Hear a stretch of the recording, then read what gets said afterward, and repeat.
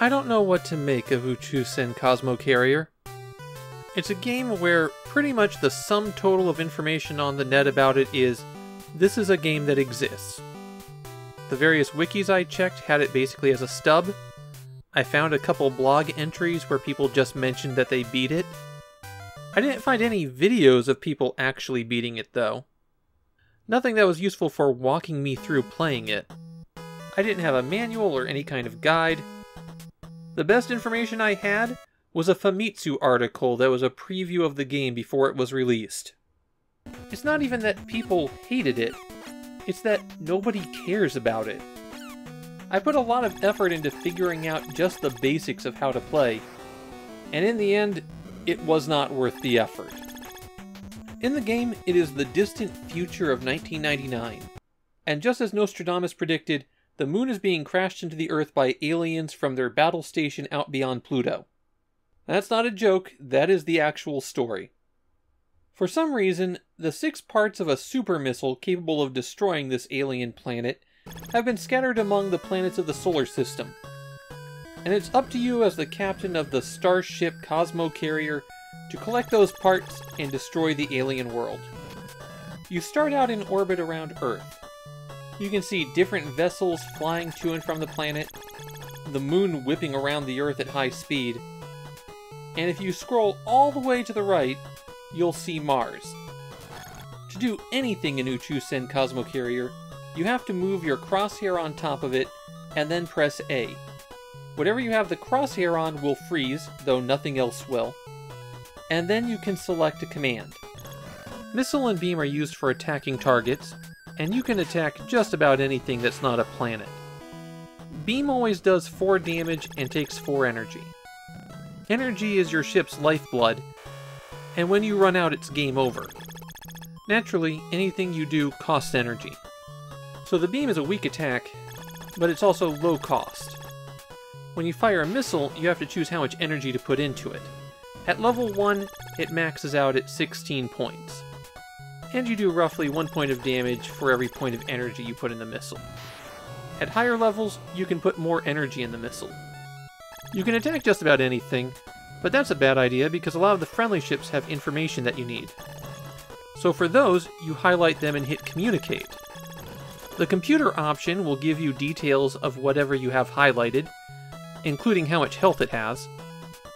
The computer can also repair your ship if you've taken damage to any systems.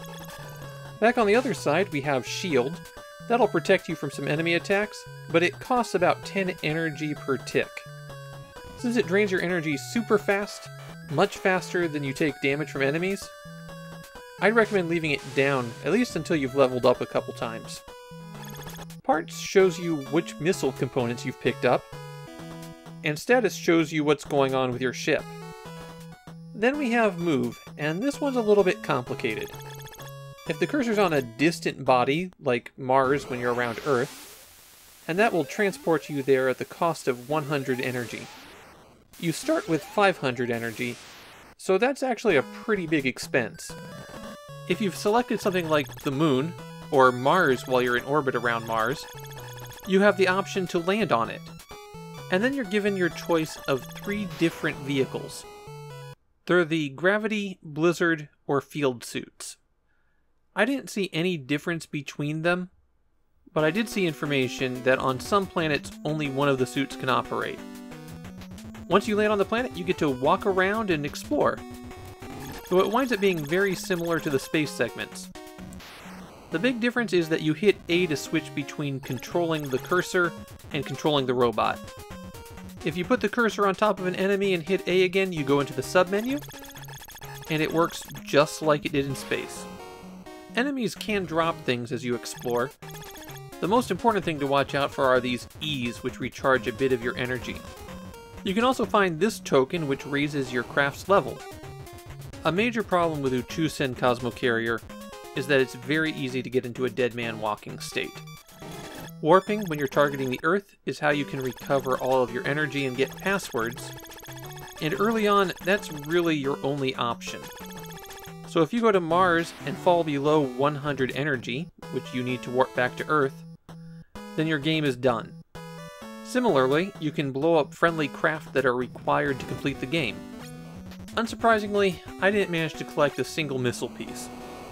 I know there's one somewhere around Mars, I just couldn't find it. Uchuusen Cosmo Carrier is a weird game. I think the thing that bothered me the most in it was how you select something and it freezes, but everything else keeps running and attacking you while you deal with the interface. It's like the game wasn't entirely sure what it wanted to be. Is it action-driven, or is it strategy-driven? Not that it really matters because it's bad at both of those. These days, I suspect that most people who encounter Uchuusen Cosmo Carrier will load it up in an emulator from a list of ROMs, look at it for a minute and a half trying to figure anything out, and then give up and move on to something else.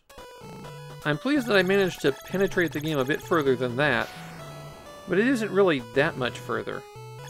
I've read it's an easy game to beat, but it's one I don't think I'll ever go back to and try to complete it. There's just nothing there.